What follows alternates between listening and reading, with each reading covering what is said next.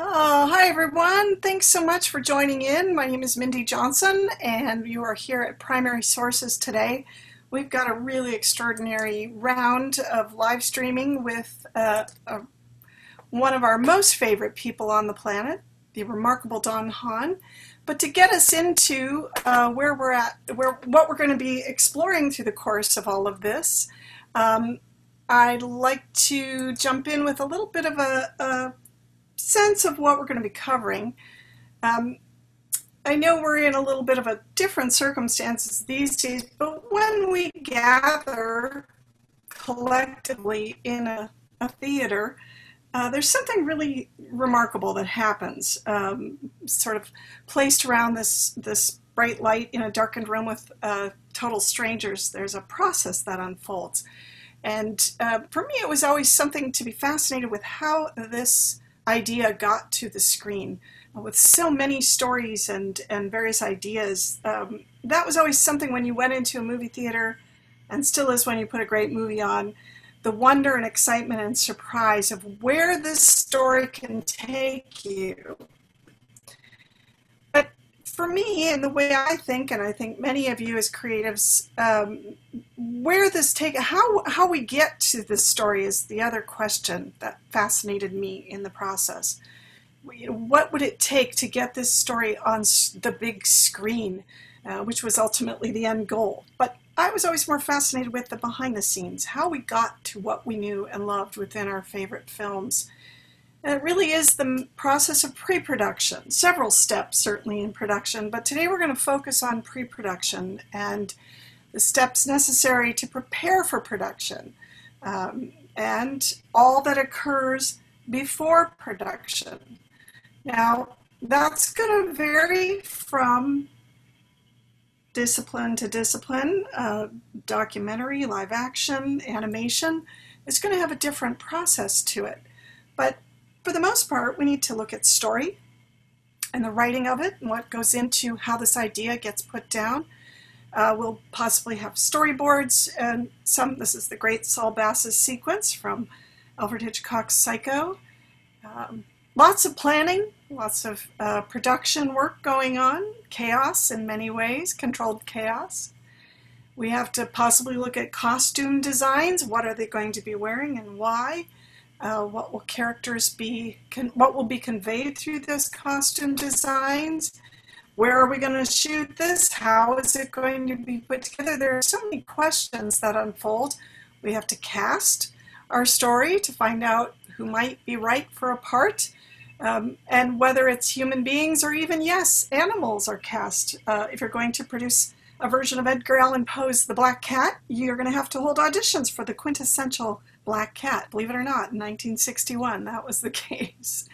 So many steps in the process to getting to that green light, getting to the word go in terms of actual physical production, and how we finally ultimately get that vision through the lens onto the screen. So it's a process. And looking at how we break down this process, a series of actions, preparation, activities involved in hiring and firing, and how we're going to build this beast, sort of the mixture, the concoction, the alchemy of this is a process indeed. And we start with various pieces, various elements that we need to assemble, to put together. We need to then maybe assemble them into some sort of linear order. We may not fully know what the ultimate outcome is going to be, but soon the pieces start coming together, formulating, fitting into proper position, and ultimately we're nearing the end. And yet one piece may be missing, and until we get that final image in place, we are ready. And soon that mysterious puzzle has come together and we are in the theater. So the process of this. We get to see the end result, but sometimes you need to look at what went on behind the scenes in getting this to its point. And today's guest is one person who understands the alchemy of this in multiple disciplines and areas and forums. And it is as a speaker, as a storyteller, as an author.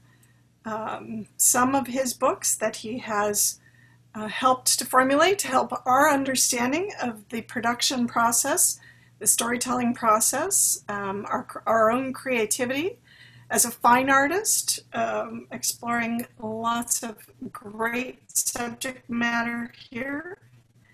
Um, yes, he even has time to produce documentaries for television. These are just a few of his more recent works, and also for the large screen and small screen.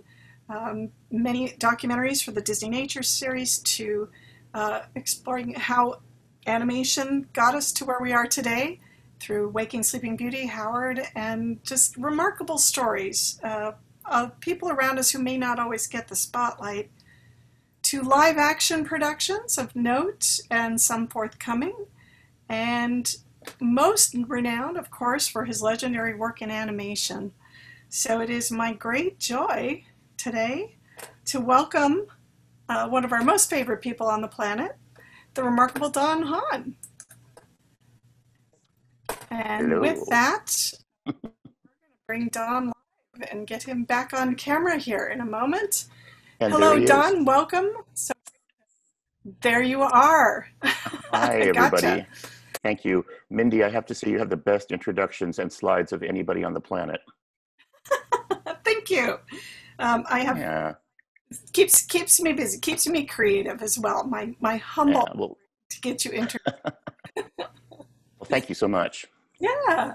So let's start with this idea of story or ideas. With ideas, as a creative being, um, where do you get ideas? Oftentimes, for example, Beauty and the Beast. In working on that, that had been a legendary story. It had been around for a while. But you've also created films that really were sort of spun out of thin air in a lot of ways, or came to you. Where does a good idea come from, and what is it about a good idea that sparks something in you? Well, I think we're all probably alike in one sense in that we have ideas for movies or projects or paintings or recipes or whatever it is that you do all the time. And so the difficult thing for all of us is to try to find how to pick out the good ones. And I always think of something that Ed Catmull, the great head of Pixar, used to say, which is there's 2 points of view on that. One is it's not so much about the story, it's about the team of people you put together to tell that story. And the other point of view is it's all about the story, and any team can put that story together.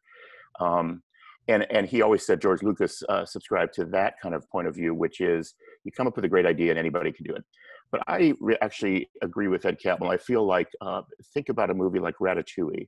That's the worst idea for a movie ever. Let's put rats in a kitchen and say they'd like to cook.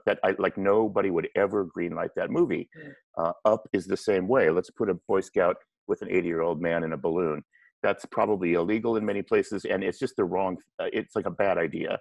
But you put some really clever story people on it, and you end up with a truly amazing movie. Ratatouille is one of my favorite Pixar movies. So I really subscribe to that. And so as a producer, maybe I subscribe to it even more because it's all about building the team of people that are going to execute that story. So my problem as a director or a writer is I have a lot, every day I have ideas for movies and documentaries and things. And I use a kind of 48-hour test, which is I could get really excited about anything. But I kind of hold on and wait for a couple of days to see if I'm just as excited about something.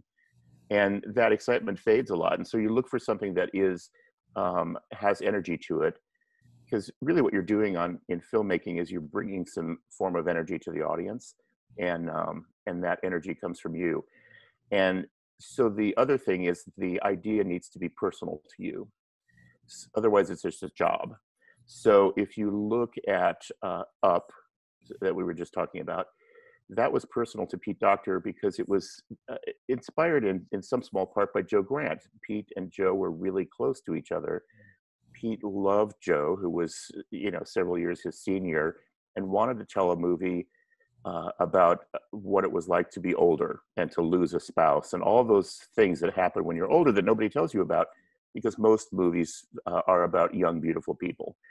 So it's a very personal story for him. And it's one thing I admire about Disney and Pixar is the directors and producers that make these films have a personal investment in them. So when you're looking for your projects, it's really about that. Is there a story in your life you can tell, or something personal? When it comes to something like Beauty and the Beast, you have to find it. You know, that was an assignment that was given to me, and so you have to go, well, how can I relate to this? And that is a long lasting story, because everybody can relate to it. Everybody can relate to an ugly, hairy guy who needs to be tamed. At least as a man, I can relate to that. And I think that's something that we could get into and understand. And then that gets you more excited. And then as I could build a team around that movie, then they bring their own energy to it. And the team on that movie was extraordinary. Looking back, almost everyone on the story department in that movie is now or has been a director. So we have our story team was Roger Allers, who did Lion King, was the head of story, and Chris Sanders and Brenda Chapman and Kelly Asbury, and all those people were on our story team. So that energy builds. So I really just look for something that has some energy to it, that is attractive to creative types. So when you get that story, as a creative producer, once you've got something, a property or an idea or an assignment, obviously you've got to start building teams. You've got to flush this out. Is it in making choices of what medium we're going to move forward in? Is this going to be a documentary? Is this going to be animated? Is this going to be live action television? Where am I taking this story? Talk a little bit about that step in the process of, clearly that's usually defined when you start. This is, we're making a documentary for television, or giving thought to where this is going to be seen. Now we've got the internet and a million other places that this can be conveyed in, but yeah. How would you begin formulating that team? You mentioned other story artists and writers. Talk a bit about that process for you. Well, I think you want to look for chemistry. You want to stay as small as you can, as long as you can. That's not a problem for most of us, because on documentary projects I work on, I have at the most 4 people working on them. So I'll have an editor, a producer, and a researcher. So I try to stay small, even on the big features that might end up with 600 people on them. And it's mainly because the more people you add, the more difficult communication is, and the more the sharp edges get knocked off the story. There's something about a larger group of people that it doesn't always happen, but can kind of bland things out. And we all go back to comfort levels. So we have a comfortable way to draw, a comfortable way to write songs. And if we're too kind of large and in our production, it's too easy to go back to those very comfortable things that we've been doing all our lives. So we try to stay small and challenge each other. And then it really is a lot of chemistry. And inevitably, you try to create events or moments early in the project where you can find out if that chemistry is working. So let's go back to Beauty and the Beast, or only because it's an example you brought up. We went to France with a small team of people for a research trip. They've done the same on really every movie. On Frozen, they went to the Scandinavian countries. And it's a bonding opportunity for the directors, the art director, and a small group of key talent to get along and learn about each other. And Rob Minkoff, who did Lion King with me, had a great way of saying it. He said, you really want to choose 5 or 6 people that you would love to have dinner with, and sit around a table and just talk about life and talk about, your family and what you're doing and what your aspirations are. And that was one of his criteria for picking that team. And I think that's actually more true than we like to think. Yes, you want skilled people and you want people that are the best at what they do. But if you can't work with them, that doesn't really help. So I really look for those, on Beauty, it was, Lisa Keene and Ed Gertner, and some really talented people. But we also got along, and we got along so much that we wanted to work together again. And so I tried to keep that team together on Hunchback of Notre Dame and other shows. There's often casualties. You know, people fall out, people come and go, and that's okay. It's tough as a producer to tell someone they're not working out, but inevitably you're doing them a favor, because to have someone suffer through a movie for a couple of years of their life with the bad chemistry, it's like suffering through a bad relationship or a bad marriage. It's not fair to the group. It's not fair to that individual. And in really every case I've seen, that person, once they're released from the movie, go on to find a movie where they are good, where they do have great chemistry. And so we all have, a way of fitting in or not. And, and so sometimes when it doesn't work, you just let it happen. And that happens. And usually in the early days of production, usually you find out pretty early on that somebody's style doesn't work, or their method of communicating is assaultive, or whatever the problem is, and you move on. So I've always lauded you for your great people skills and talked a little bit about that. What do you do if you're making those choices? Are you looking for sensibilities? Are you looking at the past work of people? Are you looking at, as you're building your team here, are you thinking, they've written, they're sort of known for their comedy, but this has got a little bit more of a serious element, I better try someone else, or maybe they have the right mix, or give them that opportunity. What's the process for you in making those choices? It is a casting process. Story? I look I look at Walt Disney a lot, because I think his main strength was not as an artist, but as a team builder and recognizing talent in people. And his other strength was taking a risk on people. So he would bring in, I think of Ruth Shellhorn, who did the, you and I have talked about before, who did the landscape architecture on Disneyland. He didn't know who Ruth Shellhorn was. She was a woman in the 50s, but she was incredibly gifted. And Walt brought her in and said, "Hey, can you lay out Disneyland traffic circulation for us, and sidewalks and that kind of thing?" So he would take a risk on people. And I think that is another thing you look for, and on Lion King, for example, I couldn't get anybody to work on it. Everybody was moving to Pocahontas. That's where Alan Menken was. That's where Glenn Keane was. And Pocahontas is a great movie, but nobody wanted to work on the little movie about a lion cub who gets framed for murder with music by Elton John. So I would take people out to lunch. I would take them to dinner. I'd go dancing with them. And we ended up with a crew that was what you could argue was very inexperienced. A few exceptions. There were people like James Baxter and Andreas Deja. But in large part, like, the team that did Pumbaa and Timon was very, let me sip on my tea. Yeah. Medicinal. The team that did Pumbaa and Timon was just brand new. So they were, hungry to make a contribution. And that's what I look for, is that person who has a hunger to make a contribution. So is somebody, if they're able to, are you looking at portfolios? Is it their enthusiasm? And giving that opportunity to someone who's ready for the next step. What do you see in someone who's ready for the next step? Is that? You just want to look for that desire, that person who wants, sorry, I have morning voice. That person that wants the opportunity, and we all want that opportunity.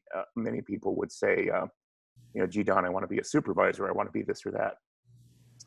But also that has the skills and also the match, because the directors, who are the primary storytellers, have to feel a good casting fit. So sometimes it'll be like, you can go to Dave Pruxma, comes to mind, for a charming Mrs. Potts kind of character any day of the week. He's funny, he's appealing, he draws incredibly well. And that kind of person is reliable, a known commodity or whatever. If it's a new person, you're looking for somebody that has a fresh point of view. You don't want a rubber stamp of somebody else that you have on your crew, and someone that'll bring some energy to the project, and someone that will knock themselves out to have that opportunity. And they do. You know, this is ancient history, but on Roger Rabbit, I brought in a lot of new people, people I had never worked with before, because we did it in London. I brought four people over from the studio, Andreas Deja, Phil Niblink, some others. And then we hired people. I hired James Baxter out of art school. James Baxter, who I think is a genius. And we knew, by the way, he was a genius when we hired him out of art school. You know, so he just was really naturally gifted. Nick Ranieri came out of that. Tom Cito, who I've never worked with before, I hired on that movie. So a lot of those people come out of the woodwork when duty calls and you're desperate and you need to hire people. So you know, for example, on your budget and schedule, you need to eventually get up to 20 animators, and you only know of 10. You're going to go out and hang a shingle out, and that's what we've done. That's what Walt Disney did back in the 30s when he was staffing up. You advertise, and you have people come in, and you see a lot of people, and you don't necessarily hire a lot of people, but that's where you find those little people you're willing to take a risk on. And that excites me. I love work with new talent. And by that, I mean not young talent, although I love that too, but I just mean new talent. It might be someone who is deep in their career that I've never worked with before, but they're amazing. And a lot of times, last year for one of my documentaries, I hired literally a graduate from Art Center. She just graduated as an illustration major.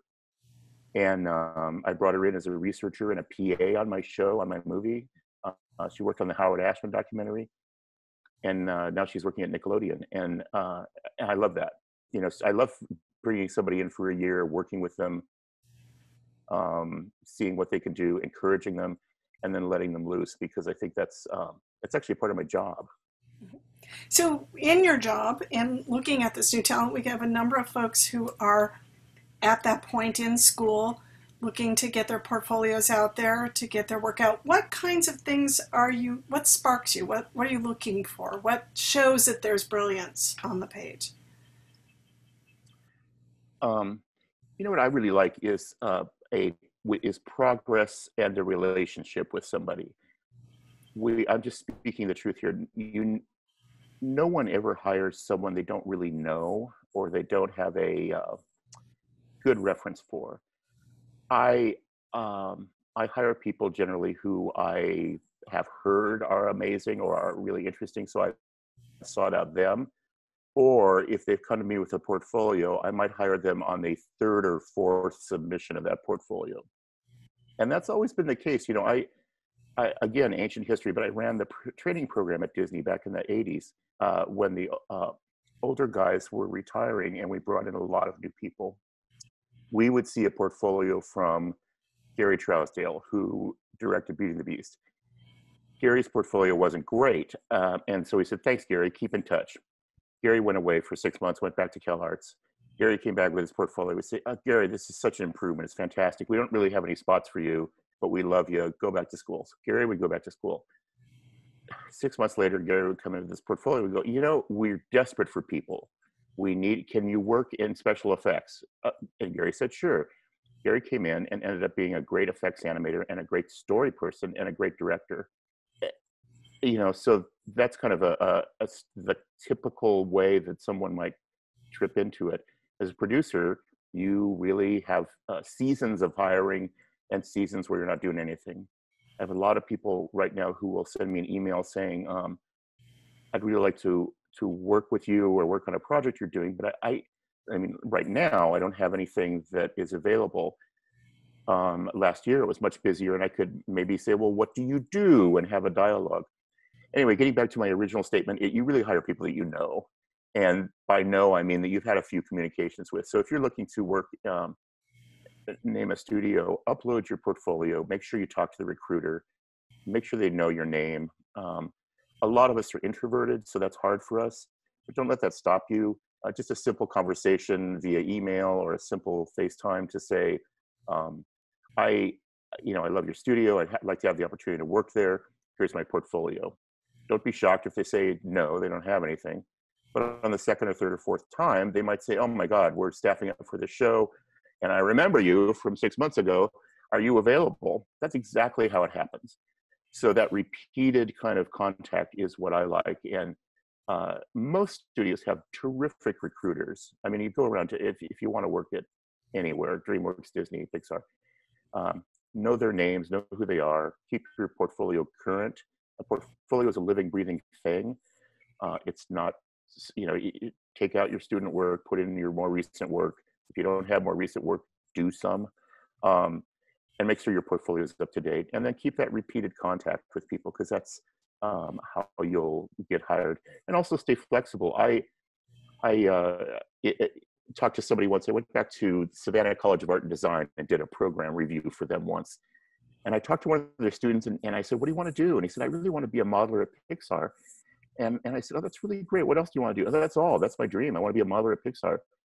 And I thought, and I told him this, I said, if that doesn't happen, you need to have some other branches of your vision for what you would like to do. Because a lot of times that little company that does commercials, or that little company that does stop motion or whatever, is going to be the perfect place for you. So along with your dream job, also get out there and see if there's places that, let's say you want to be a character designer or a story artist. Go call the studio that has 5 or 10 people, and look for people like Ken Duncan or Creative Capers, or there's hundreds of them, and keep in touch with them. And so being a story artist there, you're going to get more personal attention. You're going to have more variety of what you work on. And working at a large studio is spectacular, but the smaller companies sometimes might be the way to go. So get your portfolio out there to a variety of companies. And just because you want to be a modeler at Pixar, don't turn down that interesting job for 6 months doing a commercial. Yeah, and that flexibility, I think, I've talked quite a bit with my students about being prepared to pivot, and you never know what direction that'll take you in, where it may take you. And I like your point about the need for growing in your career and in your creativity. And I think as a producer, I know you've fostered a lot of people's growth. Just as you were saying, Walt Disney did that, recognized more often than not what someone could do before the person themselves recognized it. So right. That's a large part of what makes you the trusted producer that you are. That's a great skill. Thank you. Like, back to those amazing people skills. Now, and I use the term trusted purposefully, because you've been entrusted with some of the companies, in fostering some of the greatest stories coming out of the company in a long time, and beyond, outside of Disney, in your own individual storytelling. Let's go back to story a little bit. When you're working with writers, talk a little bit about that process. I know you've spoken quite a bit about artists and as actors with pencils. That's an important role. But working with writers and getting story developed, whether they're story artists or actual, script writers on live action and animation. Yes, there are scripts involved. We'll talk a bit about that process, how you approach it, whether you how involved you are with it, the twists and turns of story, how it can change from initially the concept and idea to getting to physical production. Talk about that evolution. What a great question. So let's dive in. Writers are crucial. There was a time when animation writers were in-house and not as crucial. In Walt Disney's era, they were very crucial. He would often pair a writer with a story sketch artist, and the writer would create the creative content, and the sketch artist would just draw what the writer told him or her to draw. And that changed over the years. By the 1970s and 80s, particularly 1984, Jeffrey Katzenberg, Michael Eisner, those guys came into Disney Studios and were used to live action. And every film had to start with a script. And there were a lot of people, myself included, that just said, a script? What's a script? But so often writers were viewed with suspicion. Now, from my elderly vantage point, I really feel like what a great, cheap, interesting way to start a movie is with a writer. Go figure. Um, and it doesn't need to be a threat. You don't need to feel like the writer's going to steal all your ideas or whatever. The writer's going to bring some order and some structure to a movie. The writer's going to be really good at character development. And then what you need to do as a director or a producer is to edit. So a lot of times when we started Atlantis, for example, Tab Murphy who wrote Tarzan, he wrote Gorillas in the Mist. He's a great writer, and his script was probably 250 pages long. It was this huge script. And animation scripts should be 80 or 90 pages. But it was full of ideas that were fantastic, monster battles and conversations around a campfire and all that stuff. So you go through and then you have this buffet of ideas that the writers created for you, and you can pick and choose and try those things. The same is true of, let's say, Linda Wolverton. I've worked with her a lot, and Linda can be difficult. She's very opinionated. She's very strong in her point of view, but I really admire that about her and like that about her, because she comes into the room not necessarily trying to please everybody, but comes in with a point of view. And that's what you want. That's why you hire somebody like that. So she, on Maleficent, for example, I remember we sat in a room with a development executive, Linda, and myself. It was like 3 or 4 people. And we were talking about the resolution of that movie in Love's True Kiss, and the idea that in the fairy tale, Love's True Kiss had to come from a prince. So here we're going to tell a story about a beautiful young princess, Aurora, who's the protagonist of the movie and sleeps through the entire movie until her man shows up, and then she can have her life. Well, that's a horrible story. I didn't want to tell that. It was fine perhaps in the 1950s, but not so good today. So we said, well, can we change it? And Linda said, well, yeah, of course we can. And then the more we talked about it, she started coming up with the idea, well, what the movie's called Maleficent. What if Love's True Kiss comes from Maleficent? And then everybody went, no, that can't be. And that's what we ended up with. So she was able to think out of the box, which Walt Disney did all the time, and come to the table with something that was totally ridiculous and just say, well, Maleficent, this witch of a character, is going to be the one that sees the innocence in Aurora and look past the princes, these vapid characters, into what love means. Well, that was really profound, and that really made that movie, that one decision. So you want somebody to hit you upside the head. We use many writers sometimes. Writers don't often make it through the whole movie. So on some movies, we'll bring in writers. This happens in the documentaries a lot. We'll start out writing with one writer, and then like on Waking Sleeping Beauty, we had 2 different writers, and we had 3 different editors. And so, and it's not that anybody did a bad job, but we started out with Vartan. Vartan assembled the movie, and then JD came in, and JD did a cut of the movie. It was a lot better. And we did the same thing on the Tyrus Wong documentary. We had multiple editors. They do the same thing at Pixar. Like with a script, a story reel can have multiple viewpoints, and you do that because we lose our freshness. We lose our ability to see. So we had 3 editors on some of those projects because a new person comes in and says, what are you lingering so long on this scene for? It doesn't mean anything. Why are you sitting here talking around the campfire about what you're eating for lunch? This is a movie about exploring Atlantis. So that kind of editing is brilliant, and it's about the fresh eyes. Pixar does that all the time. Man, the Pixar guys and the Disney guys as well were great about bringing fresh people in. And in a way, that's what Walt Disney did. He was the fresh eyes, because he wasn't there every day, but he could come in and say, yeah, that works. That doesn't work. What were you thinking? Or, oh my God, that's fantastic. I would have never thought of that. So those fresh eyes, there's an element of trust. You have to trust that person.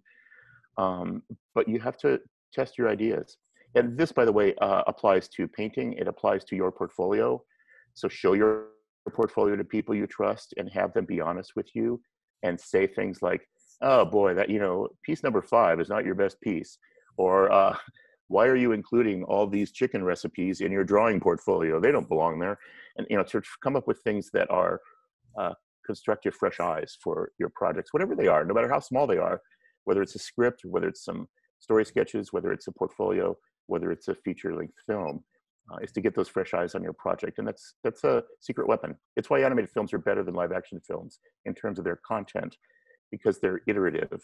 You can iterate and repeat on an animated movie all the way up to opening day, and we do the same on documentaries, and make changes because you show it and you can see what's wrong. And far better that you make the change than you wait for the movie to be released and let the audience make the change or the critics make the change. Good point. A few questions on that. Was Linda your first choice on Maleficent? Yes. She was. I can't for a number of reasons. Anything else? I mean, she's well.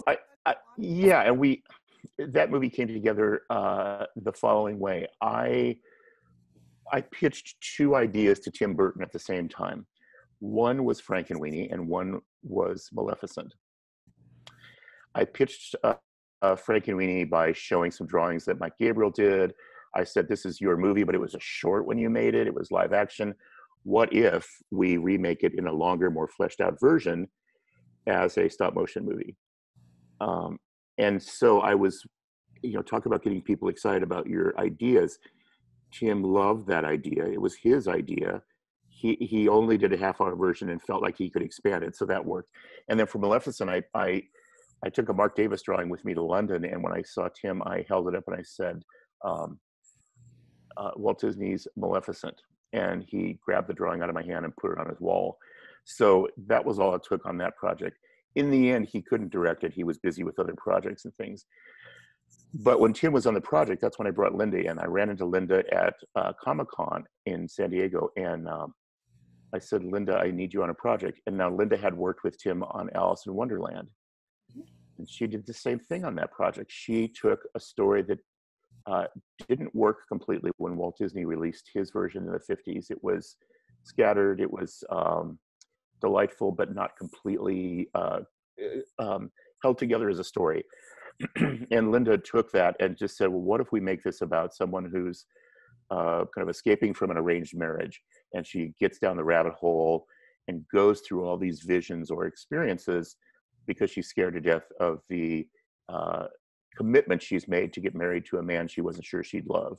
That's a big idea. And that puts an overlay on Alice in Wonderland that none of us would have thought about, just like Maleficent. So Tim had worked with her, Linda knew him, and it was a beautiful marriage. When Tim fell out, Linda stayed with the project and kept going all the way through. And Angelina Jolie came on that project, and she liked Linda. And so that worked really well. So that's what you look for. You look for those people who are interesting and opinionated and will bring some challenging thoughts to the table. What you don't look for is your friend that you went to high school with that loves everything you do. And we all have those people in our life, and thank God for them. But you're working with writers like that and just saying, oh man, Don, this is such a great idea. I'll just go home and write up your ideas. That's not as interesting to me. I'd much rather say, hey, I have this idea. Here's a couple of pages of what I think. What do you think? And then have somebody come back and say, well, I think this is half of a good idea, and I don't like this, and and challenge you. Mm-hmm. Well, a couple of things, and this is what's great about getting to speak with you, is you always, we can go off on a million tangents, but when you bring up great points about being, I tend to call it being too close to the canvas. You're a little myopic in your view of the story, and by bringing in the fresh eyes, the fresh views, the critical thinkers who will help point out some of our own myopic issues, that helps to expand. Let's talk a little bit about communication. You brought up some great examples of pitching, getting those ideas presented to your key people. What other things have you done, or do you suggest to get people on board with your vision, or or the project, to bring their vision to your project? Well, the movie business is a momentum business. And by that, I mean momentum pretty much drives everything. And if you can sustain that momentum and have it increase, that tends to have a certain energy to it. If you lose that momentum, or if your momentum never gets started, it's harder. So our problem on a lot of movies is people maybe didn't understand it, or the energy was on another project. People felt like they wanted to migrate somewhere else, and there just wasn't an energy on it. And we've talked a lot about energy today, but I think it's the right way to say it. It's that momentum that draws people to the project. With Lion King, Andreas Deja was crazy about that project because it was four-legged animals, and he loved Jungle Book. So everybody has their own reason for coming to it.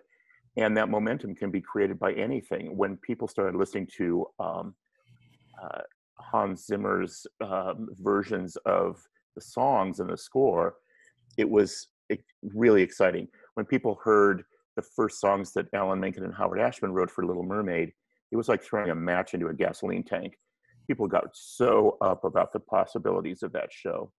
The reverse can happen. You can have some great energy around an idea, and that energy drains, and then it becomes a death march. And I've worked on a few of those movies, which should remain nameless. But there's, for whatever reason, the chemistry doesn't work, the energy drains out of a project, and you start to lose momentum. And that's the hardest part of being a producer or a director or anybody on a movie, is how do you rekindle that? How, you're deep in production, you're in the middle of the production, the momentum's gone, maybe you had a bad screening, maybe an executive didn't like what you're doing, maybe you're over budget and you have budget cutbacks, all of which have happened on pretty much all of my projects.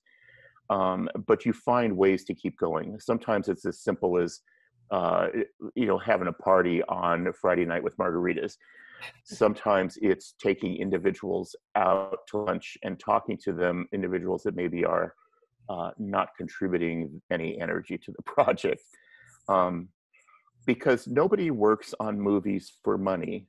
And I will argue this the rest of my life. We work on movies because we're passionate about what we do, and we're passionate about the story idea, and we believe in it. Yes, some movies are a job more than others, but we come to work in the morning because we get excited about what we do. Yes, we need to pay our bills, but we are excited about what we do, and that's why we come to work. So you have to create some sort of genuine, authentic excitement. I'm guilty of sometimes doing like, well, let's manufacture some excitement, let's bring in a mariachi band, and try to do things that create the illusion of excitement. But the excitement always comes from the movie, and it always comes from the story.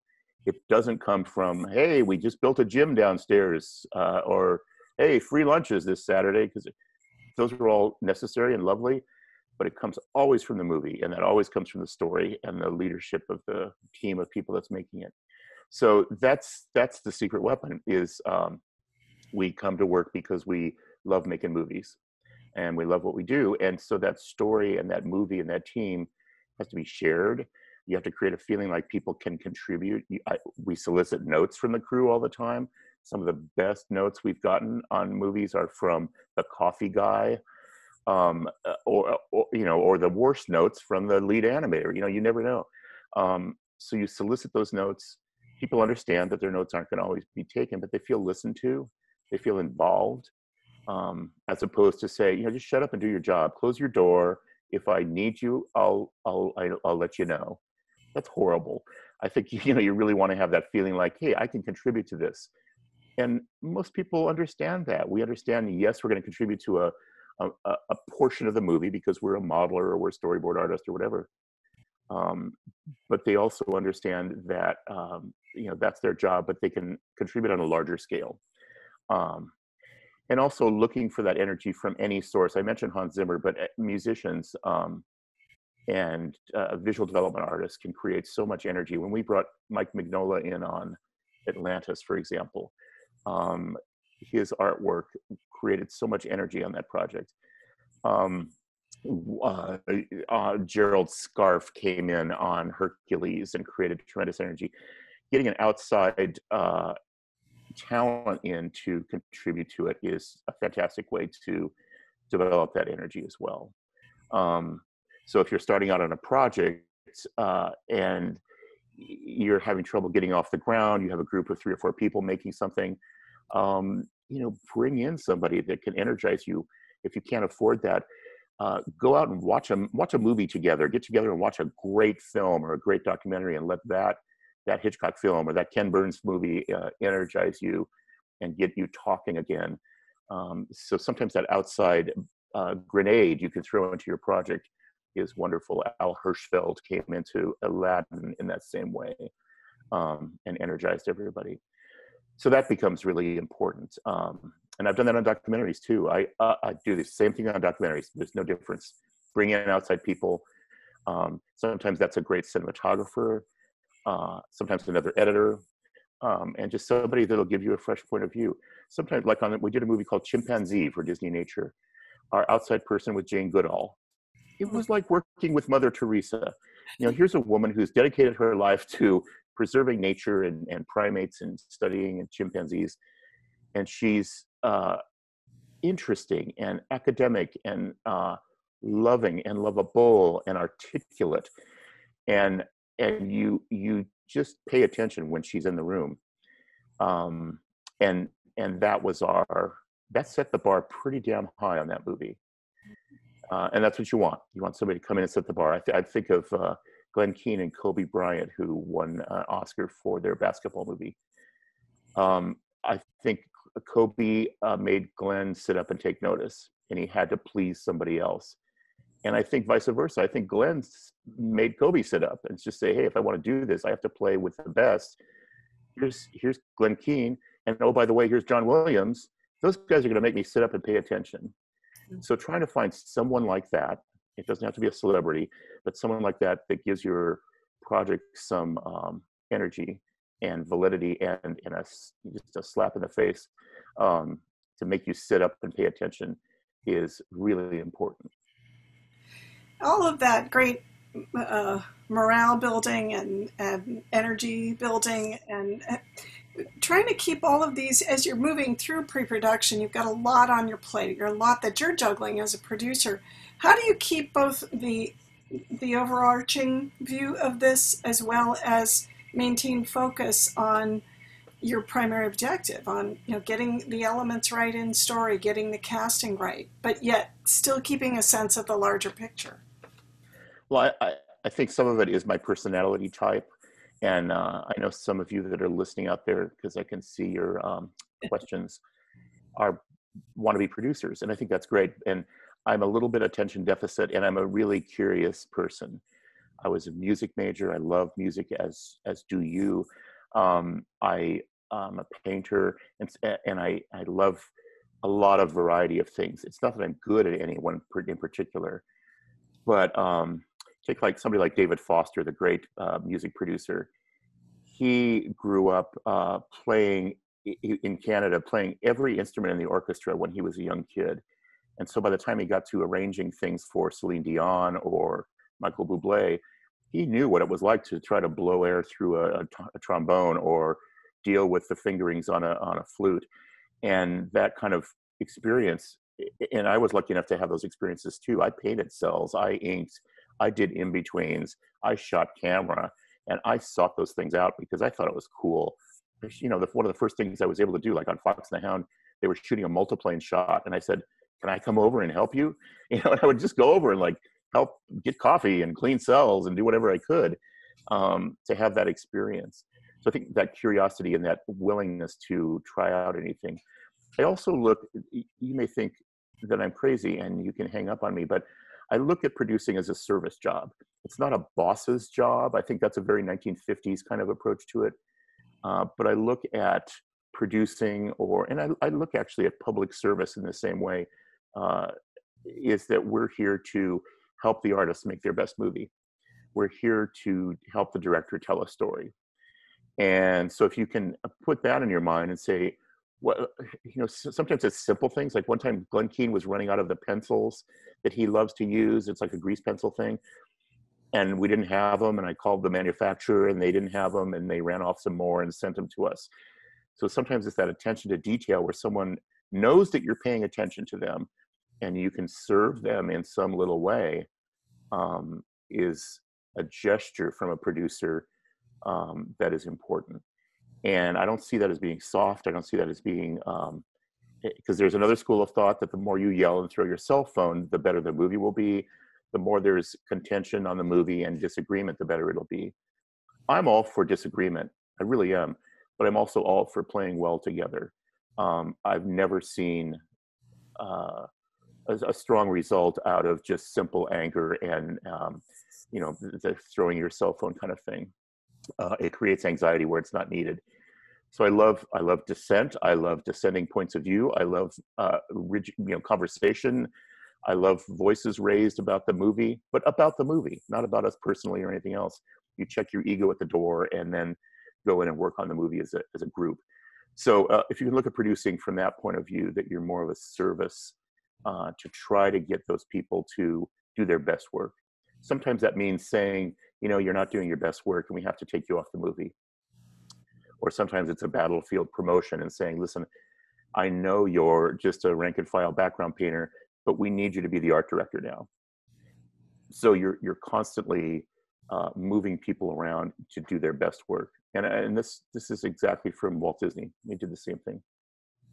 Now, you refer to yourself as a creative producer, and yet you've encompassed and experienced in a number of different roles.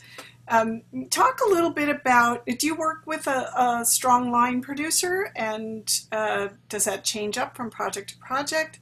How do you staff up your own immediate needs based on different projects? Yeah, that's a really good question too, because I can do the line producing part of it. And for many years, like on Black Cauldron and some of those movies, I was the production manager and more of a detailed production person. But I didn't care for it that much, and I wasn't that good at it. I didn't have the attention to detail that you really need in those jobs, and it frustrated me. And so on Beauty and the Beast, Sarah MacArthur, brilliant Sarah MacArthur, was associate producer. And on every movie, I've had somebody like that. Most recently, I worked with Laurie Korngable, who produced the Howard documentary that's going to be coming out soon on Disney+. And she has that attention to detail that I don't have. So she can keep me in the loop, and I know everything that's going on, but she will go say, we need to license these 3 movies from the New York Public Library for this amount. And I contacted the photographer, and she has this amazing detail mind. I don't. And it's not that I have to be at 30,000 feet all the time. I just am not good at that. She's really good at that. So I need people like that to help me. I at times I've had really good assistants that do a lot of that work. When I was at Disney, I had great assistants all the time, Patty Conklin in particular, who really helped with people skills and making sure that I knew the problems that were going on the floor, making sure her ear was to the rail of what was going on. I don't have this as much now because I work with 4 people or 5 people. But if I were ever to go into a larger project, you really need that people person to represent you in your office. So a miniature team around you is essential too. And that includes a good finance person. I've had people like Tim Engel, who's brilliant, a long list of really good finance people, both at Disney. I worked at a film at Paramount, had some great people there, Bob Bacon, who understood the finance and business world. I understand it. I like it. I'm curious and interested in finance and business, but I don't want to do it for a living. So I'll do a budget. I'll look at a budget. I'll manage a budget. I'll manage a schedule. I love to bring my movies in on schedule and budget. It just feels good. I don't like the drifting over budget thing. But there's other people that can help with that and can strategize that and deal with the details of that. But again, I'm not good at. So you have to just do some soul searching. I talked to someone the other day who wanted to build an animation company. And this person felt like it was a perfect time to do it. There's a lot of need for animation. Animation can go ahead during the pandemic. And he was looking to pull together a team of people that I questioned. He had people from banking, let's just put it that way. And I really said to him, like, how are these people going to help you on a daily basis? They may get you a loan, and that's fantastic. You need those people. But who's going to help you on a daily basis do things that you're not very good at? and who's going to be welded to you, no matter how small your project is. For some of us, if we're a student, it used to be my mom helped me on projects like that, and she would help me with, how to pull things together. A classmate, somebody from school, somebody from work. So those teams of people are really important, and it's important to know what you're not good at. I animated for a while. I think I would have been an okay animator had I stuck at it, but just okay. I wouldn't have been Glenn Keane, and I was too impatient. And so being able to get out and work with people and be the producer side of it was a better fit for me.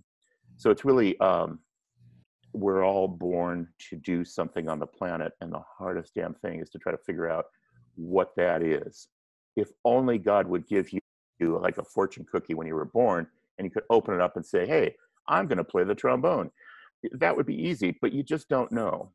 And the other damnedest thing is the river changes. Life is like whitewater rafting. So you start out, like a lot of you listening want to be a story person or a director or an animator or whatever. I promise you 5 years from now, you'll want to do something completely different. And that's a positive. That's good. It's great to let the river take you along and allow you to make those changes in your life, because we change different. I'm not the same person I was 20 years ago or 30 years ago, thank God. So you have to listen to yourself and assess yourself all the time and allow yourself to grow. And those are all, you knew Joe Grant. I knew Joe Grant, great, brilliant story guy at Disney, who was one of Walt Disney's confidants, he wrote Dumbo and he wrote Lady and the Tramp. He was 95 and was saying all the same things I'm saying right now. You have to reinvent yourself constantly, because if you don't, nobody else will. And if you don't, you'll become stale and you'll become stagnant, and nobody wants that. So inspiration for you, I know you call on a lot of the people you worked with and through your experiences. What keeps you inspired today? Strong coffee. Wow, what a great question. I don't necessarily get inspired by a lot of one thing. I never grew up with movies. I think by the age of 18, I had maybe seen in a movie theater 5 movies, maybe a couple in a drive-in with my family when I was younger. I watch a lot of movies now, but that's not my primary source. I love going to museums when you can, and you go like on the Google Art Project and stuff, and you have every piece of artwork in the world. And lately, I've been using the augmented reality feature on my phone. And like the other day, I downloaded the Caves of Lascaux in southern France, and I held up my iPhone in my living room, and I have a little sensor, and suddenly I brought my wife over. I said, hey, look, honey, here's the Caves of Lascaux, full size in my living room on my iPhone. The same with paintings. I pulled up some Velasquez painting, and you can see it in your living room at actual size on your iPhone. Walk up close to it, walk away from it, all that stuff. So we live in an age where there's no excuses. And I get a lot of inspiration from that. I love technology. My constant source of news and information is Wired magazine. I find them very clever. I find their point of view on technology and the advances of that is really good. So I read Wired cover to cover, and I'm on their website every day. I look to the New York Times and LA Times for news items and that kind of stuff, although the news is depressing. And I'm also really careful about what I put into my head. So I honestly can't watch the news a lot these days. And I think a lot of us are in the same boat. But I'm careful about that diet of information that I put in my head. So that inspiration can come from a lot of different places. I'm not a big reader. I just don't read. I read a lot of magazines. I read a lot of articles online. I don't read books cover to cover. I don't read fiction. This may reveal to you more boring things about Don than you ever want to know. But I just don't. I'm not interested in it. I just like fiction. This is just fiction. Somebody just made this up. This is no good. But give me a good historical drama about the Civil War, or tell me about William Morris and the arts and crafts movement in England. I'm all over it. I will travel there to see it. I'm like, because it really happened, and you can walk in his footsteps. I just did a show for Disney about the Walt Disney Archives, and I got to spend an hour walking around the Disney Archives and talking about stuff. I love that because it's real. So different things light us up in different ways, and you and your listeners are all the same. Different things light us up, and you have to look for those things in your life. And it doesn't have to be what you do. You don't have to say, hey, I'm a story artist, so all I can do is look at story reels and story artists and story sketch works. No, not at all. All the people I knew who I admired, the people that worked with Walt Disney and the people that built the animation business, they had big lives. They traveled. I think of Ken Anderson. Or Mark Davis. Mark and Alice Davis would go to New Guinea when nobody went to New Guinea, and they would buy masks and take pictures and do sketches and then come home, and then they turn on the TV and Mark would sketch, and they would collect fabrics, and they would buy the house next door because they had too much art, and they had lives. I mean, just real lives. It almost didn't matter what they did, although all of that inspiration that they gathered came to their day job, but they had big lives outside of work. And I think I see that as a fault in myself and many people I know in the industry, which is we get too focused. If you want to be a writer, you end up, gosh, I watched 50 movies this week, and I binge watched all of Perry Mason, and whatever it is. That's fine, but what else did you do? Did you go out and paint? Did you? I think of Tonko House, Dice Tatsumi and Robert Kondo, who did The Dam Keeper a few years ago. When they were doing that short, which got an Academy Award nomination, they forced their staff to go out every morning and paint outside. Paint trees, paint buildings, paint houses, paint the Starbucks. And they would go out and paint from real life with real natural colors. Then they would come in and work. So you have to find those things in your life which are out of your box of comfort. That might be playing the harp. That might be listening to music. That might be researching a historical thing or watching a documentary or cooking or playing tennis. So whatever it is in your life that lights you up outside of your work is really as important as your work. Good balance, life balance in many ways. Yeah. Matt, we've got a number of great questions. Anything you want to jump in with for Don? Yeah, there is a load of questions. Oh, muted.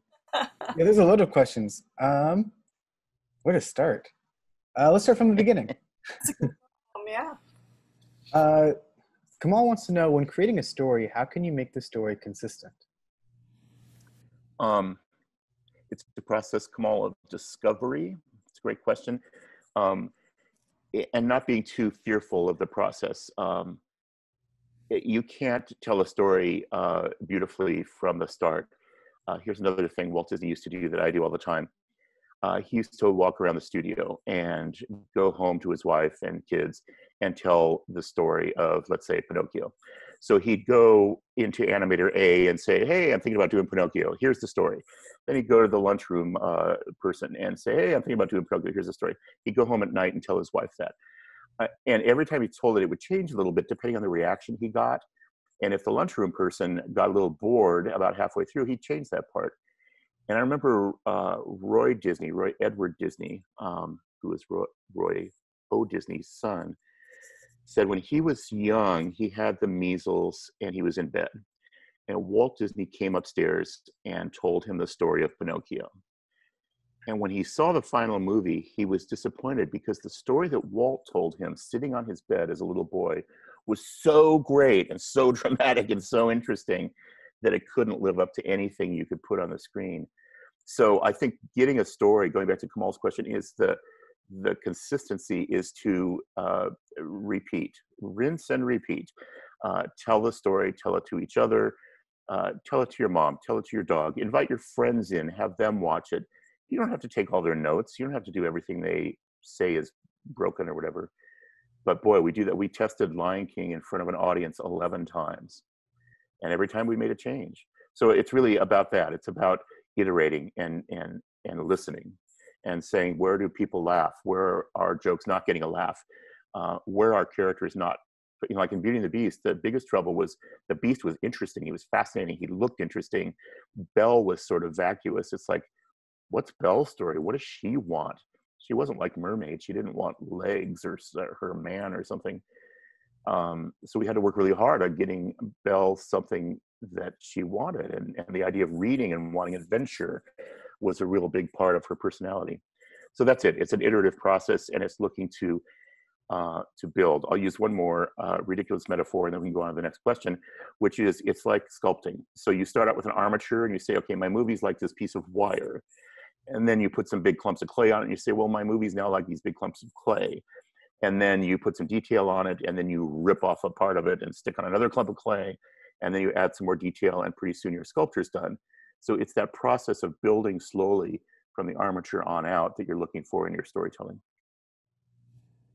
Good analogy. Matt, what's next? This is a question from one of our teens who says, who's asking, what would you consider the most important part in pre-production when making an animated project, when it's for television or for feature film? Wow.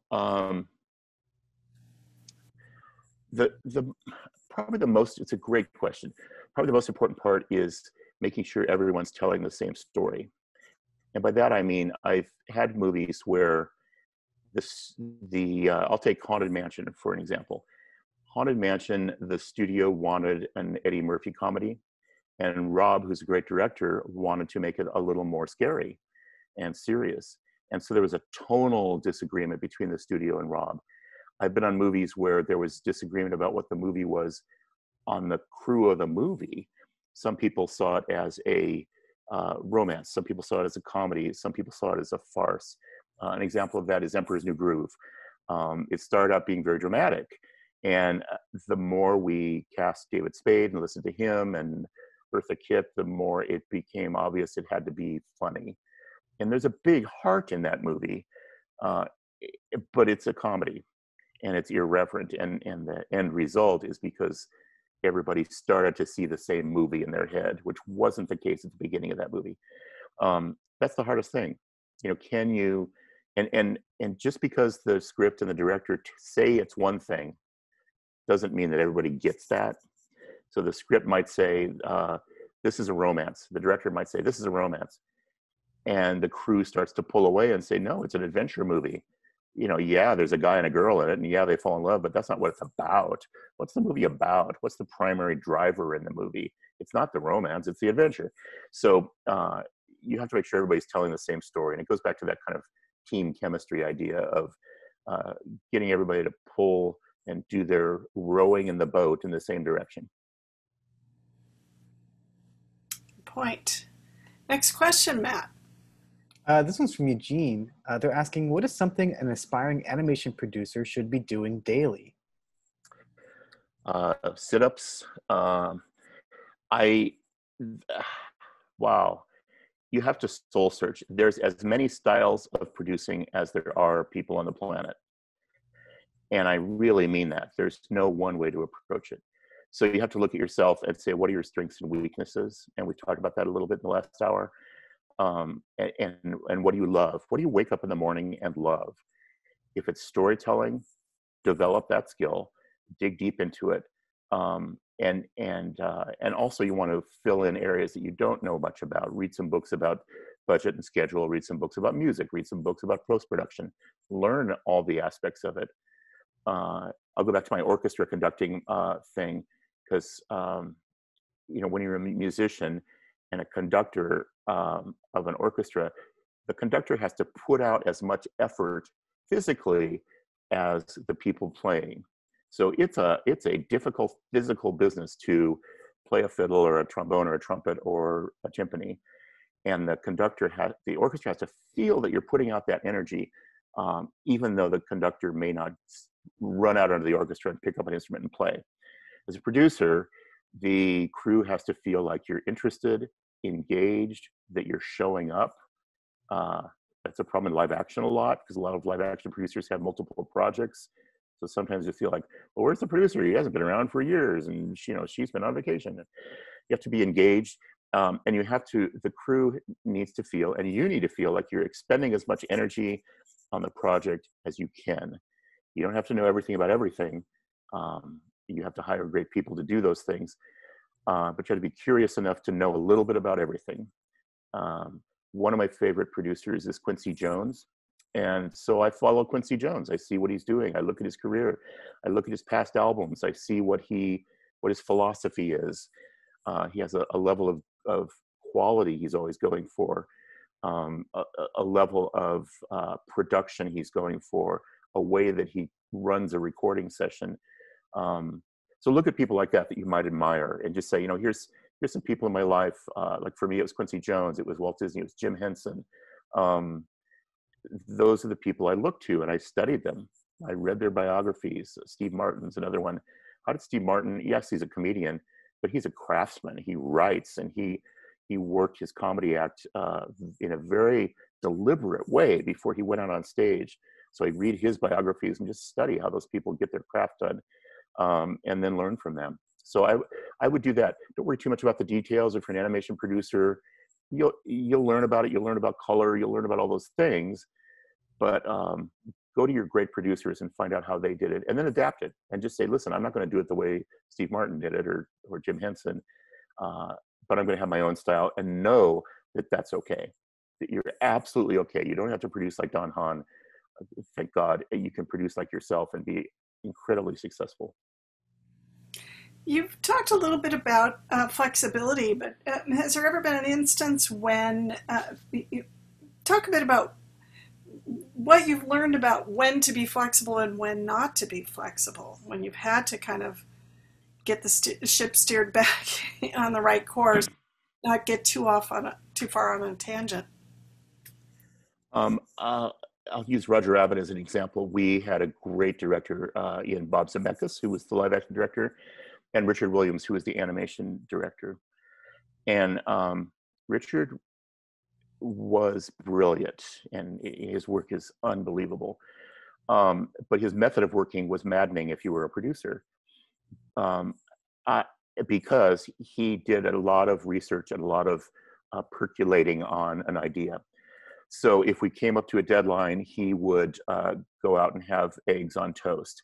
And then as the deadline got closer, he would go out and play his trumpet. And then he would go to a bookstore. And then 2 days before the deadline, he would have some more eggs. And then he would finally stay up all night and finish. Freddie Moore, the animator, was like that. I didn't know him, but apparently he was. Other animators are methodical. I have 5 days for this scene. It's 5 feet long. I'll do a foot a day. Most artists are not that way. So a lot of it is trying to manage and understand the process and know when you're out of time and out of luck.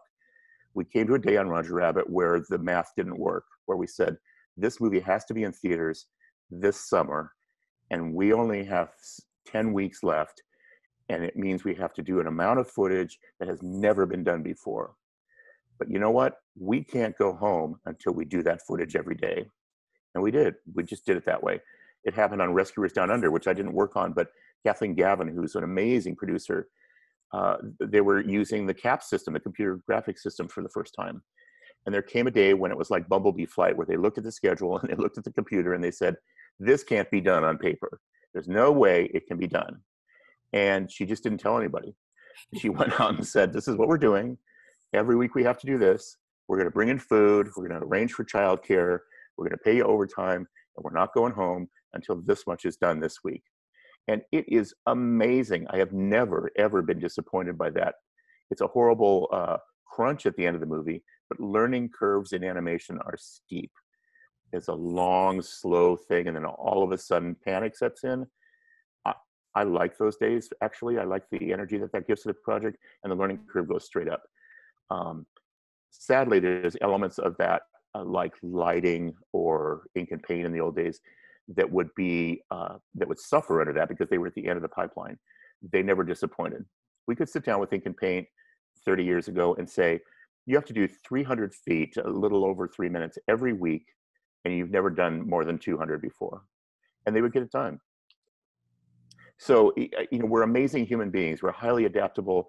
We're really good at doing things that we never thought we could do. And television schedules are worse than the feature schedule. So you just get to that day where you can mess around for a few years and go on field trips, have a coffee, take everybody to lunch, and then your team's together, your movie's as good as it's going to get, and you launch out of panic towards your release date because the theaters are booked. and you're more likely to run out of time than you are out of money. The money will be there somehow by hook or by crook, but time's your biggest enemy at that point. And then you also have to manage as a producer where you put your efforts. On all movies I've worked on, all of them, you start to drop things. We cut things out of Beauty and the Beast left and right. We cut scenes out. We took stripes off the Beast. On Hunchback of Notre Dame, Frollo, the villain's hat, was really difficult to draw. So at the beginning of the fight at the end, Kathy Zielinski had his hat knocked off. So somebody kicks him, his hat flies off, and all of a sudden she doesn't have to draw the hat for 5 minutes. So you come up with solutions that the audience isn't going to care about that get your movie done. Flexibility is key.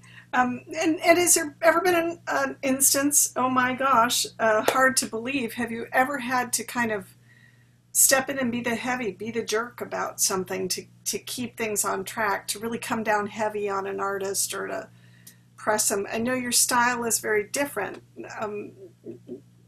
That's an unusual thing for you. Has that ever happened? Yeah, all the time. And it's usually at those moments when you run out of time. And there's another side of me that is, I'm not a screamer, but I can be persuasive and I can be realistic. I'm really good at telling the truth to people and just saying, we're at this point in the production and you're not. So I need you to get up with everybody else or I need to replace you. And that motivates people, to say, I better step up and get up with everybody else or I'm going to lose my job. And that's a harsh reality, but it's something you have to do sometimes. I don't do that very, very often for qualitative reasons, although that's happened. I've had instances where animators were miscast and the directors come in and just say, hey, Johnny or Susie isn't really cutting it. And you have to replace that person because they aren't artistically matching. But yeah, you do have to be the heavy. Somebody needs to be the mom or dad. You also have to manage the studio so that you're managing a crew of people that you work with every day on kind of a lateral plane. But there's also a studio of executives who are very nervous about if the movie's going to succeed, and they're pouring money into it, they're marketing it, and they're wondering if it's going to get done. And there's a lot of anxiety there that you have to manage. And the best way to do that is to be truthful there. I've seen other producers, and I've done this too, where you try to create a positive image and say, we're doing good, we're going to make it, we'll be okay. And ultimately that doesn't work. It's much better to say, we're not okay.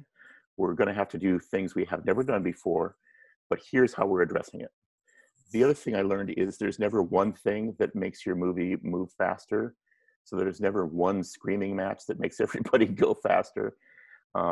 So whenever that happens, I always look for 10 things. You just have to say, well, okay, what are 10 things? Well, Johnny and Susie have to do faster, and we have to get a better piece of software here, and we have to bring dinner in over here, and childcare here, and we have to provide laundry services here, or whatever it is.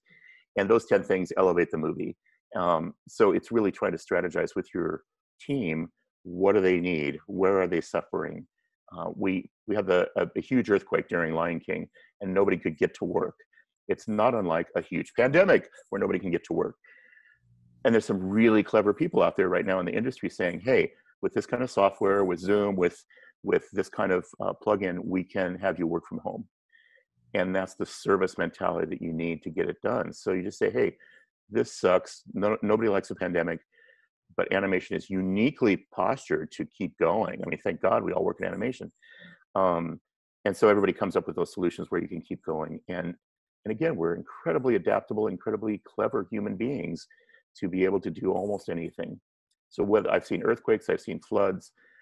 On Frankenweenie, we were in London, and we found an unexploded ordnance in the Thames River out in front of the studio. Had to evacuate the studio till the bomb squad came in and took the bomb away, and then everybody had to get back to work.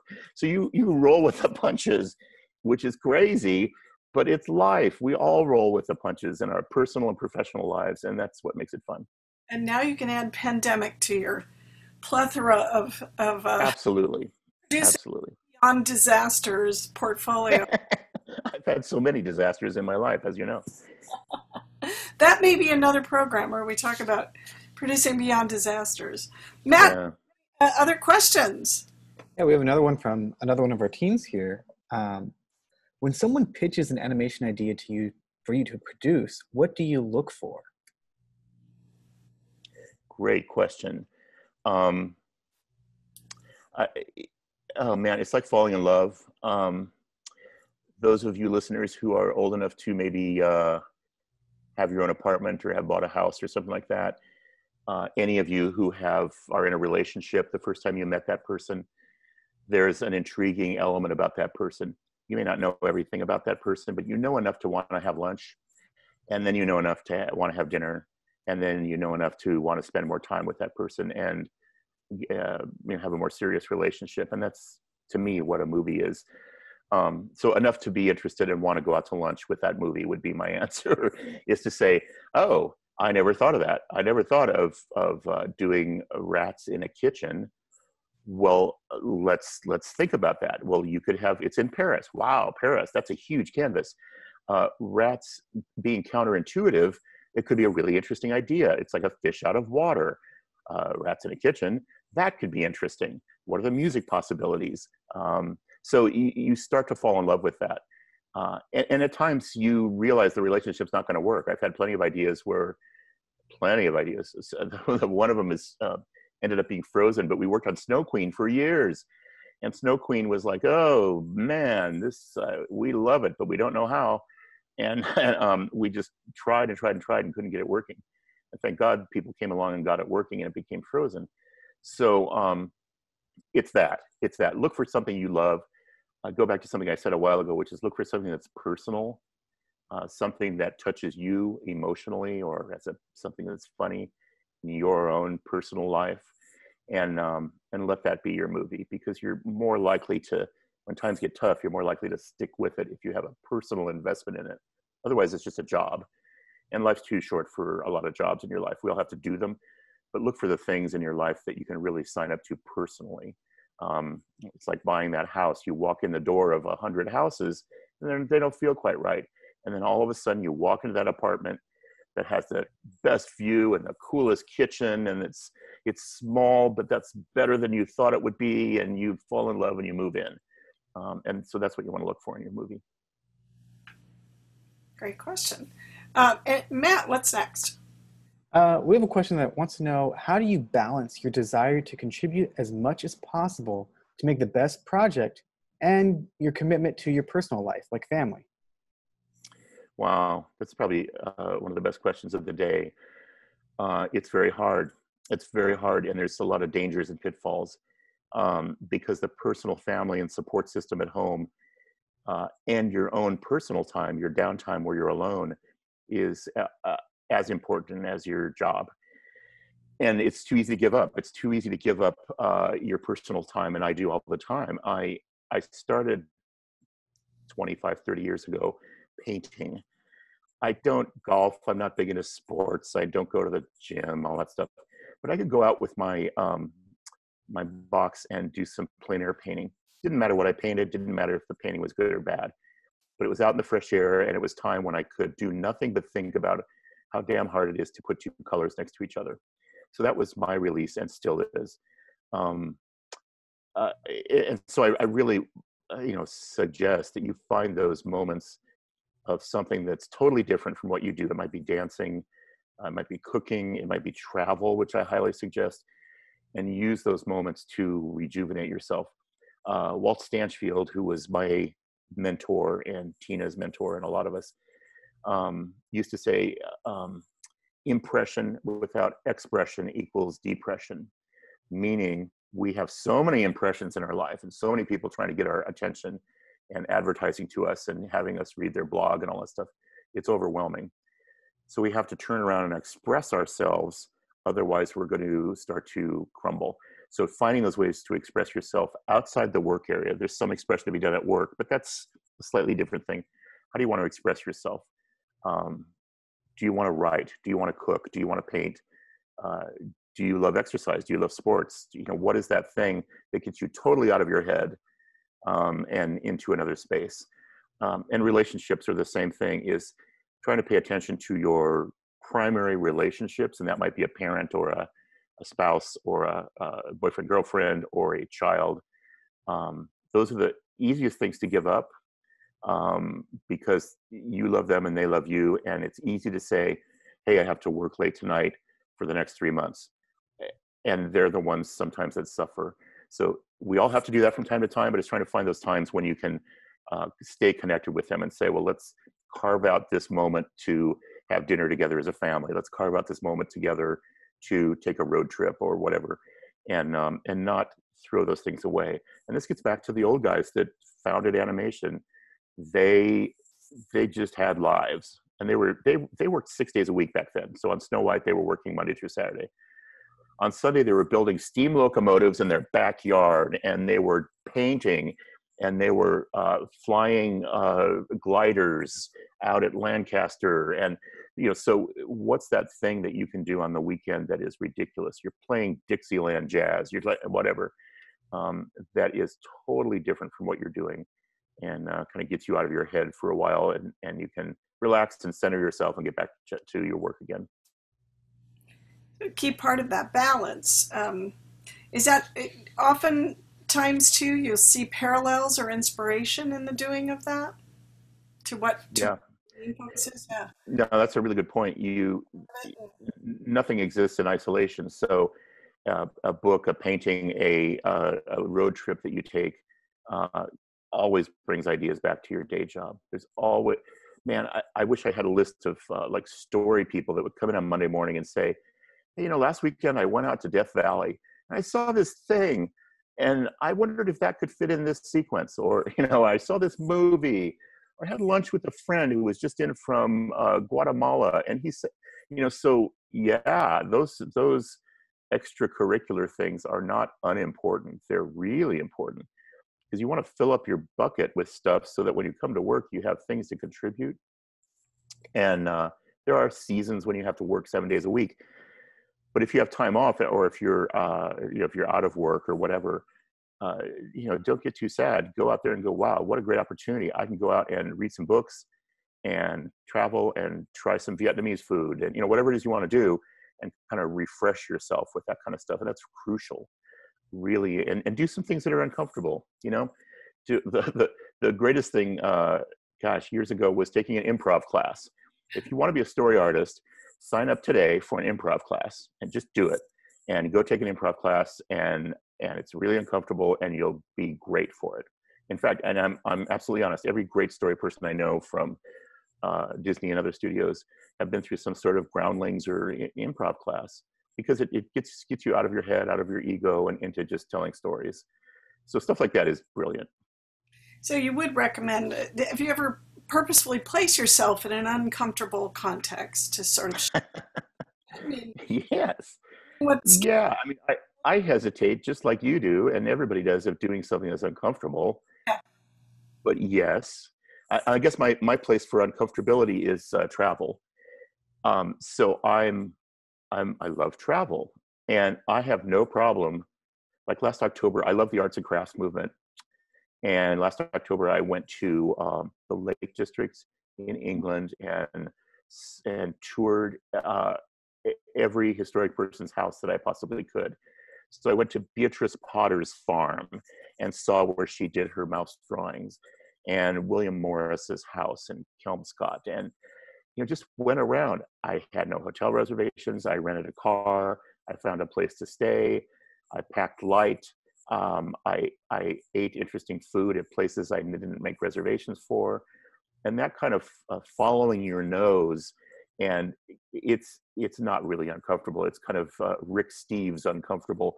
So it's like getting out there and experiencing life through travel, which may be a little slow these days, but eventually it'll open up and allow yourself into experiences. I love going to Japan or places that are really different, and just going for a walk.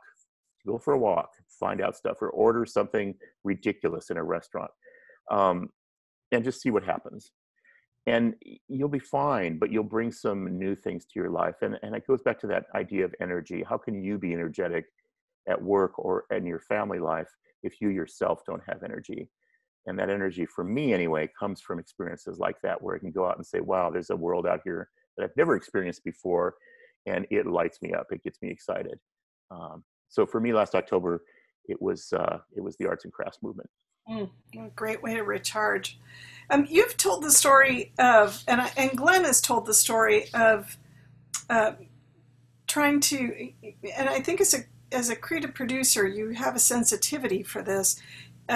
For the sequence, the transition sequence in Beast, how he was transforming, Glenn was having a challenge with that, and he couldn't quite get to it. And so you gave him the opportunity, even though you were up against a very harsh deadline, you both, to just step away. And he found himself wandering over to the Norton Simon Museum and found inspiration there. Yeah. Just finding a way to change it up. So as a producer, are you keeping an eye on it's sort of the care and feeding of your talent that you bring on board and helping them? You talked about servicing them, but also sometimes stepping in and saying, wait a minute, step away. You need to take a break. You'll get the answers. What kinds of things give you the heads up on that? Where are you? A lot of it's just intuition, and the person. Any of us on this call today would trust Glenn Keane to finish on time. You really would. But finish what on time? And it's funny thing about animation, the hardest part is not animating. The hardest part is not drawing. The hardest part is not moving a rig around. The hardest part is the thinking and coming up with what that's going to be and how you're going to express an emotion. And sometimes that's through the lack of movement or a single strong pose or whatever. Sometimes that's through a color or a piece of music. A lot of story artists I know, like Chris Sanders, listened to music constantly when he was storyboarding, and music was his primary motivation. So yeah, Glenn was stuck, and it made sense for me and anyone just to say, well, how do you want to get unstuck? And I love Glenn. I just think he's so brilliant. But he is like the rest of us, and he went up then to the museum, to the Norton Simon. If you've been there, out in front of the museum is the Burghers of Calais is the sculpture, and it's a wonderful sculpture. And Rodin's sculptures are incredibly expressive anyway. And he spent the day drawing those. It's like the Tonko House guys spending the day out painting from nature. So how are you going to get something that you can go back to your desk with some strong point of view on what you're going to do? So the doing is a part of it, but the bigger part is what are you going to do? And that what Glenn didn't have the what am I going to do? He could draw anything. He could draw anything. So being able to get away for a day or two and figure out what it was he wanted to do and get some inspiration was the key for him. Other people may not be like that, but most people are. You know, for most people, you can just say, "Hey, get out of here and go paint, or go to an art museum, or go to a bookstore," and that'll be enough to get them back on track again. How frequently does that tend to happen on a production or as you're building things? I mean, are you finding instances where a writer might be stuck on a story element? So is it bringing in story artists who come up with ideas, or letting them go off and figure out what they might need? Yeah, I mean, sometimes it's refreshing the gene pool, as it were. You know, it's saying our story department is like a pool of water, and you need refreshment coming into it, otherwise it'll go stagnant. That kind of thing. So sometimes it's bringing in a new story artist, or getting some notes from an outside person. There's a great thing that Disney used to do, and they do at most studios now, which is kind of a brain trust idea, so that a certain group of people is the brain trust. They might be directors or whoever, come in on every movie and give notes. So you have this kind of supreme court of creative talent come in and give brutal notes, really honest notes, and then they go away. And then whether you do them or not, you know, like audience screenings, whether you do the audience's notes or not is up to you as a filmmaker. But getting those notes is enough of a kick in the pants to get you going again. So the brain trust is a way of doing it. Artistically, if you're a colorist or a painter, same thing. If you're a character designer, you know, so many character designers do work that is very similar to other character designers. And you start to look at character designs and you go, well, this looks like everybody else's character designs. And so there you have to get out and say, well, I'm going to look at other mediums and try to find caricatures there. I found a photography site, for example, where this photographer went to rodeos in the South and photographed people candidly without them knowing it. And he got all kinds of great kind of, here's a guy with tattoos and a wife beater t-shirt, and here's a woman who's had too many churros. And that was so inspiring for character design. Sometimes it's bringing in an outside designer like Gerald Scarf or Mike Mignola or whatever to help design your characters. So the idea that you're going to sit there and come out with the greatest character designs of all time, no, you're probably going to go back to your 10 greatest tricks. Here's my expression number one. Here's my expression number two. Here's happy. Here's sad. Here's a bunch of different costumes. That's not character design. Character design comes from the story, what that character is, what that character needs, what that character wears, where that character exists in an environment. That's character design. And so go out and look at newspaper caricaturists and old publications like Punch magazine or Simplicissimus, the German magazine from 100 years ago. Look at Heinrich Clay, and get some inspiration from the real world is a better solution for that. And most importantly, on any job, on any movie, is look at the story. You shouldn't be designing in a vacuum. What is the story? What does this character have to go through? It's not just about happy or sad. What does this character go through? What is the environment this character lives in? And how can the environment reflect the character as much as the character, him or herself? You can walk into a room, Roger and Anita's flat in London and 101 Dalmatians. You don't need those characters in that room to know who they are. There's books everywhere. There's a piano. There's a dog bed. You kind of know who they are.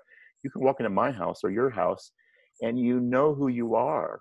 I wish I could walk into all of your apartments right now, because I could tell you a little bit about yourself if I just looked at your sink is absolutely clean and you cleaned up after dinner last night and you didn't, and your laundry's stacked up, and that will tell me as much about you as your character.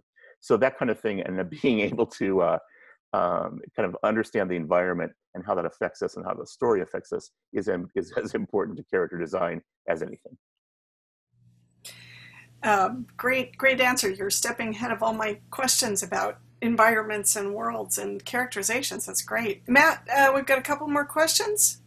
Yeah, we got one more question here that they're asking, how can a producer be open to making changes in production when they're working closely with an executive of a film studio? Another great question. Really good, you guys. Thank you. Most executives want one thing. They want what you want. They want your movie to be good. Nobody starts out and says, I want to make a mediocre movie. Or nobody starts out saying, hey, I want to make a really good schedule. Everybody wants to make a good movie. So they want what you want. And I think the one mistake that I've made that some producers do is to dismiss the executives or ignore them and maybe not bring them into the process as much as you should. And it's a thing we all have as artists. We like to do work and not show other people. So you have to kind of pace it out, but the more you can bring somebody into the process and say, hey, every Tuesday, come on by for a half hour and we'll show you what we're doing. And just open up and let that process happen. Then there's no surprises. The biggest crashes I've had in my career is when we've gone 3 months without showing an executive something. Suddenly the executive walks in and says, what? This isn't the story I thought we were telling. What's this? So that progressive ownership of bringing an investor, or let's say you're a small studio making a independent feature. Your investors aren't just about money. They may know nothing about movies, but they want to be part of it. And so building some ownership, having them look in once in a while is a good way of building that ownership. And then getting them invested in the story. Again, the story drives everything, even the investment. So yes, they'll be interested in your budget and your schedule and advertising and marketing, but they're interested in the story, because if the story isn't there and the movie isn't there, they have nothing to sell, and they have no box office, and they have no bonus at the end of the year or whatever. So it's about the story and the movie being successful, and being willing to share along the way. If you're going to get bad news, get it in little parcels along the way, and let that executive contribute and build ownership in your movie. It has been the most successful for me. Hard to do. It's really hard to do, because You want to hide it until it's perfect. And you want to just say, you know, listen, we're on it. We think it's going great. We'll see you in a year and you're going to love it. That doesn't work. It's better just to share it along the way. Have you ever had any challenges with executives where their opinions may have been way off in left field, or how would you manage something like that? Yeah, I'll give you one executive, Jeffrey Katzenberg, who, if he were listening in, I'd be happy to say the same thing. His notes were always good about what was broken. His way of fixing it was always horrible. So he would go, this sequence isn't working. I'm not getting any chemistry between these two characters. What if we put a Bee Gees song into this moment? And so he would leave and we would go, okay, he was really right about it. That isn't firing off. Let's fix that. We don't need to put a Bee Gees song here. And he would be fine with that. It's like, fix it. I can tell you what's broken. Fix it. I don't care how to fix it. The tough part is if the executive comes in and has the solution and wants to see their solution. That's really hard because like any human being, sometimes those solutions will be good, sometimes they'll be bad. So you just lean into it and just say, listen, we listened to your solution. We love the Bee Gees, but once we tried it, it felt anachronistic and it popped us out of the movie. And what we wanted to do is stay in the movie. So we decided not to do a song there and just rewrite the scene. So explain why you're doing it, and just instead of just saying we didn't address your note. So you really have to treat executives like human beings. It sounds ridiculous, but build some ownership with them.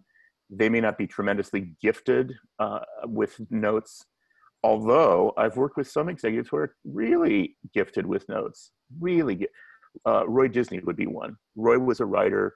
Roy, you might think, oh, he's about financing and banking and stuff, sailing, whatever. Roy never said much in the room, but he was a writer. So he would go home that night and he would write an email and he'd send you the email the next morning. And it was full of really interesting, insightful, thoughtful notes that you could take, a lot of them, and use them. So it's really judging on that, using your executives as though they're another member of the team. They're not necessarily your story boss. You don't have to follow them. And I think studios get into trouble when that happens, to be honest. There's been many times when the ego of the studio head starts to get in the way, and that studio head starts to think their ideas are fantastic. But I don't think Walt Disney even did that. Walt Disney listened. Yes, he would tell you what he thought. Yes, he had a contribution to make, but he surrounded himself with great people. And so did Jim Henson, and so did Quincy Jones, and all these great producers. And that's what you want to look for, is treat your executives fairly, include them in the process. But you don't have to listen to their solutions. Listen to their problems. Their problems are almost always right. And ego, there really isn't, you want to save the drama for the screen and not in the room, as you mentioned before, but there are egos. There are a lot of egos. That's a lot to juggle. You're masterful at handling a range of egos. What tips do you have in that arena? I always say producers are part, cheerleader, part psychotherapist. I do a lot of listening. A lot of times egos, first of all, egos come with the arts, and thank God it does. You want that. And I've worked with Howard Ashman and Alan Menken and Elton John and Sting and everybody. And they all have egos. But a lot of times it's just them either venting or expressing themselves. And then in the act of expressing themselves and telling you what they want or think, they're smart people and they'll listen to themselves and they'll be able to put that thought in the air, and the two of you can discuss it then. So a lot of times it's just shutting up as a producer. Just say, I'm going to shut up. Come in and sit down in my chair. Talk to me for a half hour. And then we'll talk about what we just heard and talk about what your concern is and go back to work. And that relieves the pressure a little bit. You want ego, though. You're not trying to take it away. Most people know that when they walk into an animation studio that it's a team sport. It's baseball, it's basketball, it's football, it's soccer. It's a team sport. So you can be a ball hog and try to, score every goal yourself. But the reason that Kobe and LeBron are great players is that they pass the ball. They have not only the highest shooting averages, but the highest assists of passing the ball to other people to shoot. And I think people understand that. They really do. And whether you're Elton John or anybody else, they get that, and they really do. And the bigger the talent, I find often they are big talents because they get that. They understand that they don't have all the solutions. So that's it. It's trying to get the team spirit out there when there are bumps or people who flame out, listening, and trying to understand what's bothering you, what's really bothering you. Are your feelings hurt? Why? And a lot of times there's good reasons, and you want to listen to those and react to them and be responsible as a manager to those feelings that people are having. And that's part of the job. So, Matt, I just want to check, do we have any other questions on the chat? We have just a few more. Okay. This reminds me of the this is kind of like the Labor Day telethon. If we were raising money right now for multiple sclerosis, it would be fantastic. Let's check the board, shall we? Yeah, Ed, let's check the board.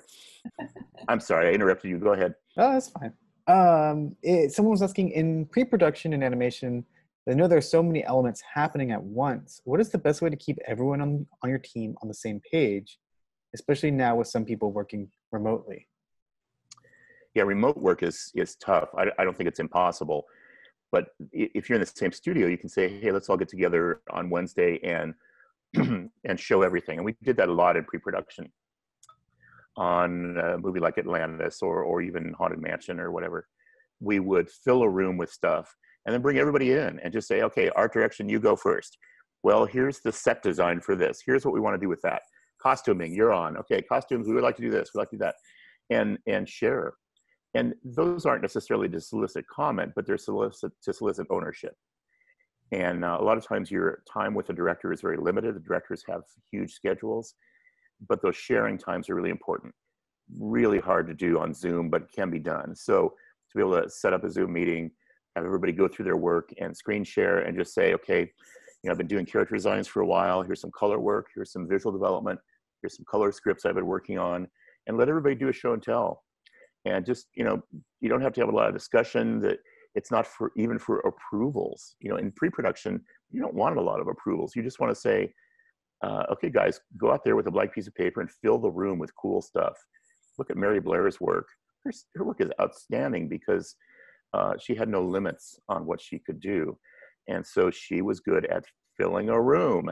So was Mel Shaw. So was anybody. Name your favorite visual development artist. They fill the room with inspirational material. And then I would, as a producer, send that material to Hans Zimmer or Alan Menken or Howard Ashman and just say, hey, I know you have the script, but here's 10 paintings that really excite me, and send that visual development to them. And that also inspires people. Words don't inspire everybody all the time. So sharing things as a producer, sending stuff around, just saying, here's a song that Howard and Alan just wrote. I'm going to send that to the art department. Or I would have the character merchandising people come over who are building toys for a movie. Come on over and see what we're doing so you can get excited the way we're excited. So a lot of times it's doing that. It's just saying, here's 10 things that excite me about this movie. Come on over, have some chips and salsa, and we're going to share those things. And the energy that we feel, we hope that you feel too. And I do a lot of that. I love that. Because part of being a producer is to manage the event of the movie and it coming out and the marketing and the release of it. And the biggest part of that is to sell the sellers. People that you're going to go out and sell your movie, and they have to be really excited because they're busy and overworked, and they have to feel like your movie is something special. And that's getting them as excited as you are about your own movie. Great question. And you said there were a couple more, Matt? Yeah, I know we're running light on time, or tight on time here. So how about, this person says they know you curate exhibits with the Walt Disney Museum. As a producer, how is the production of that different from producing a film? Oh, wow. Great question. Thank you for asking that. I do. I've curated a couple of shows at the Walt Disney Museum. I'm on their advisory board, and I love them. I love them because they tell a story.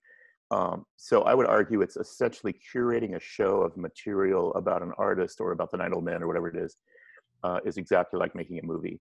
You're telling a story. And so literally, whether it's me or anybody else, the first thing you do is write a narrative. You say, what's this show about? What's the narrative? So here's a show about the Impressionist painters or the Nine Old Men or whatever. Well, the show is they were once outcasts, and then they were shunned from the Paris Academy, and then they became fashionable because of their technique, and then they were branded as the Impressionists, which was a derogatory term. And then, so you tell your story, and you write a 2 or 3 page script about what that story is, and then you back up and this is very much like writing a book too, by the way. Then you back up and say, how can I illustrate that story? How can I show you some photographs and paintings and things that illustrate what that story is going to be? And then how do I create a path of action through the museum physically that tells that story? So you want people to enter through this door and leave through that door. How do you create, this is exactly like making a movie. How do you create variety? Here's 10 pieces of art. I'm a little bored. Oh, there's a video screen. That's interesting. Well, here's 3 more paintings. Oh, there's a drawing. Look, there's a steam train. Here's 10 more drawings. So the variety is important. And there's technical aspects like spacing and color and lighting that are important. But the main thing, always, always, always, is what story are you telling?